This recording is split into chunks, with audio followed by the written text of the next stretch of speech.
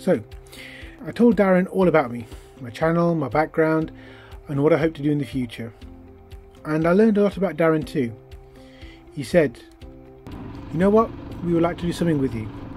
You've got an interesting story and I really like the sound of what you're planning. I'm not promising anything, but let's get your ceramic coating done, then we will sit down and see. But we want to be part of your journey." It was quite a shock for me. I was hoping at most to request Darren to subscribe to the channel, but I'd never really expected more. We had spoken earlier on the phone, and when I went to pay a deposit, but I wasn't really sure if anything would come of it. Perhaps he would change his mind after seeing that I'm a newbie, I've not got the fanciest of bikes, I'm a skilled rider. But I also really questioned if I was good enough or I really deserved a potential sponsor on my journey. Because there were so many amazing channels out there, and there were so many people who really worked so hard. I'd only started this idea of Twin Peaks Biker in April 2020, and I mean, I've got no great expertise. I was learning how to edit on every video. I had no vast knowledge or experience with bikes, and worst of all, I was new to all this. When I asked what I was doing with my channel, I simply said I'm charting my journey. I'm a middle-aged newbie who wants to fulfill his dream of going around the world but has responsibilities. I do have a knack for getting into trouble or ending up in dodgy situations. In the end, I concluded 5 points. Number 1. My journey is mine and unique to me. I'm in competition with no one except myself. I do it to motivate myself and take a page from Sam Mannikin's book, as he told everyone in the pub he was going around the world. Later realised he couldn't back out, had to get his licence. A few weeks later he was standing on the edge of the Sahara thinking, "Sam, what have you done?" It should be real, I think. If knowing nothing is, so be it. I'm learning and growing, and this is good for me looking back in the future. So my wife can tell me all the things I've done wrong with video references, so be it. I hope others can accept it's okay to be in this position and learn from the other people around them, not to feel stupid or inadequate for not knowing more. And I think that's a good thing to state, and it's a good thing to go for. So it should chart me for good or worse, and that's sufficient. Number 3. Why am I putting myself through this? Am I too old? I've got too much to do. I have no time for bikes, travel, or these crazy daydreams. But that's why I have to do it. That is my reality. But all I can ever do is try. I don't have all the answers, and maybe I don't get too far, and I'd rather fail than not try at all. Isn't it the point of our lives to keep trying to fulfill the things that we have in our head? For some it's 2.4 children, for others it's worldly belongings, for others it's conquest, but for a curious one like me, it's having the answers and knowing the better question to ask. I hope I can show that people like me getting on in age, and that one day stop and wonder, where did all those years go? How did I get here, and who am I today? So many give up their life to their families and others at the cost of their own dreams and hopes. They take up the responsibility and fulfill those responsibilities as best they can. And one day we question, how many days have I got left? Is it okay to keep going like this? For many, many people, this will never come, and they are happy. And I suppose they're the lucky ones. For someone like me, it gnaws away at you, and I don't see any end in sight.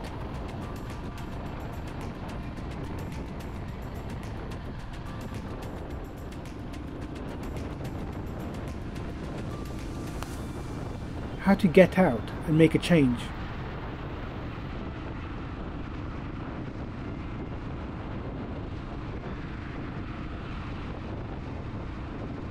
4. I've made so many mistakes and I have so many regrets, but what I have learned is that while I don't know about tomorrow, but I know that I'm here today, and today is what I choose to act upon.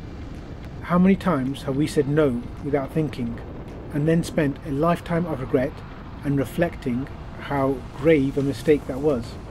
I don't want to wake up one day and realise it's too late. It's closer than one thinks.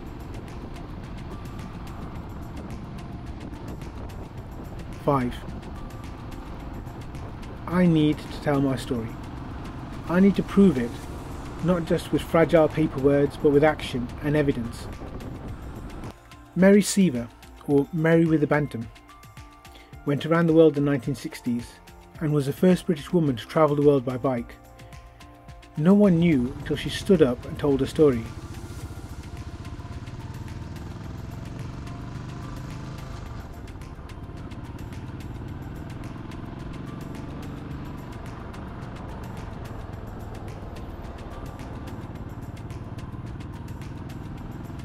What does this all mean? Well, there were a number of things for me to consider.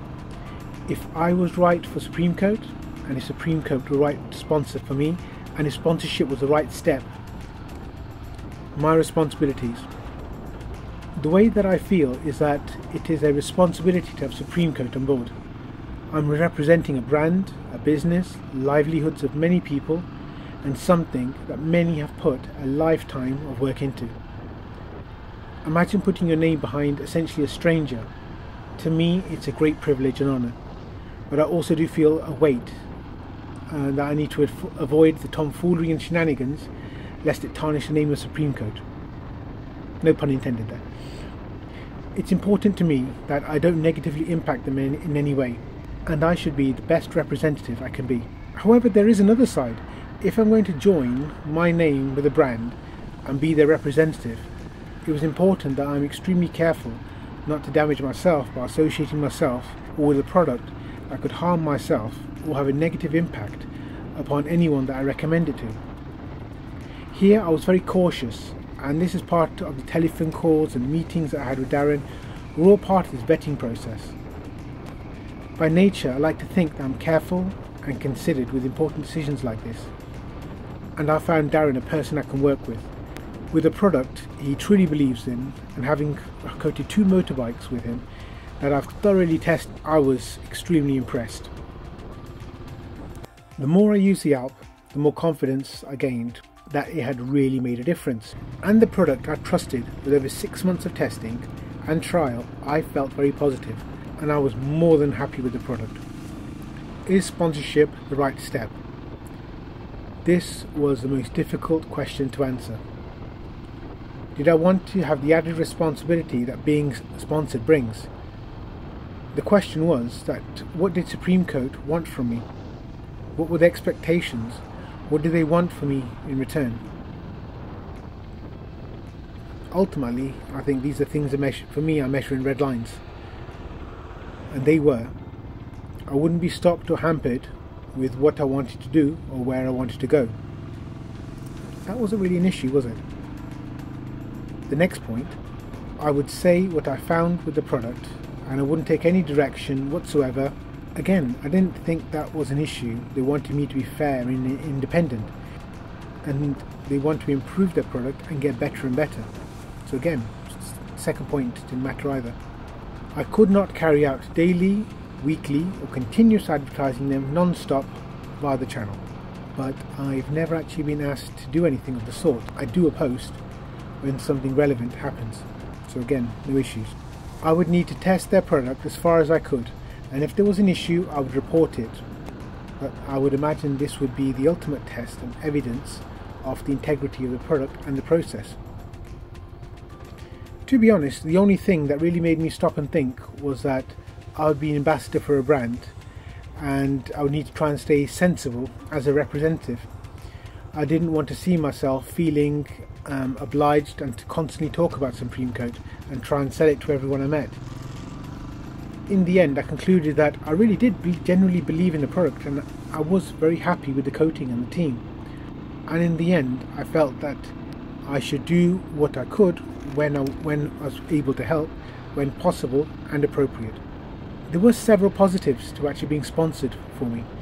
It did lend me legitimacy, my channel and my journey. Having a company behind me did make it seem more real. I wasn't just another crackpot. It was also the kudos of having someone there, saying I had a sponsor that added prestige or made me feel more positive about the whole endeavour. Because before, a lot of times I would stop and think, what are you doing? Why does anyone even care? So it's also given me a sense of satisfaction, an affirmation or confidence boost that someone believed in me to a point that where would put their money where their mouth is. What I was planning wasn't stupid, or this whole thing was a dumb idea. It has really supported and boosted me. Well, I wasn't really going to share this story, but I'll put into context why this has been so important to me. After Scotland in September 2021, I went to a garage to request a quote for some work I wanted done. I was told by the mechanic that he was a very experienced mechanic and he'd been in the rally world his whole life, and he simply laughed in my face when I told him it was my dream to go around the world, and that's what I was trying to do, and that's why I wanted these specific things done on the bike. He then proceeded to tell me that my bike would, that I would never do it, even though countless Transalps had already done it. I was going to get myself killed, and I had no clue, whilst he knew nothing about me, what I was doing, and that I was delusional. The only chance that I had was partnering up with him, and that he would charge for it for me, no doubt. When he asked the routes and what my ideas and plans were, I told him. And another member of staff laughed in my face and waved at me saying bye-bye. Better dead than smeg, I thought. The reason I'm sharing the story is twofold.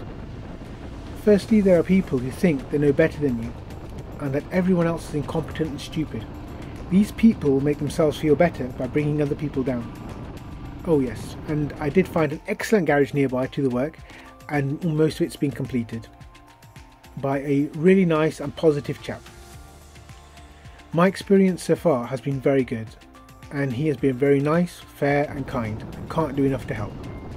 Those are the people who I want around me.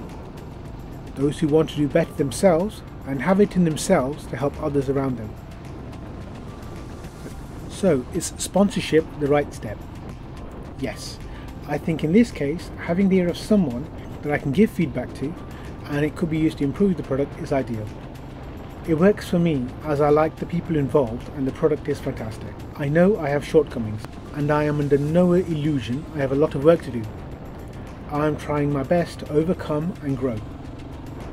The best thing I can do is have positive, knowledgeable and kind people around me that can also support and nurture and I can grow with. But yes, I think at this time this is the right company, the right people, and it would be the right positive step.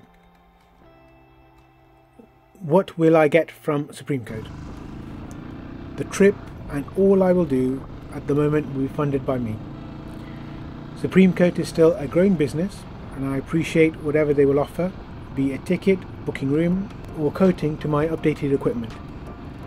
I'm under no expectations really at all that I will receive any vast sums, though my aim is to travel, and in this case being an experienced budget traveller, having backpacked for many years extensively. I understand it's more important to cultivate good long-term relationship than have short-term gains. If I'm able to have additional guidance, or Supremecoat is able to offer some help or support, is worth its weight in gold. What I do get is a reliable and dependable partner, someone who understands, and in cases where nothing can be offered except a sympathetic shoulder or moral support, that is most valuable. It's my journey and therefore my responsibility to make the effort to get myself out there and do what I need to do. Where are we today? Well, I'm really happy to be officially partnered with Supremecoat, but everything aside, I really feel lucky that I'm in this position. We're in the process of doing what I set out to do, to see the world in small, manageable chunks. However long it takes, and I'm in no rush. I want to enjoy and Cork's treasure every moment. I'm so excited and can't wait for the future and what is to come. In the next part 3, there will be an interview, all the questions that you ask, and hopefully that will answer everything you've always wanted to know on ceramic coating. Thank you for listening, take care, ride safe, and stay curious.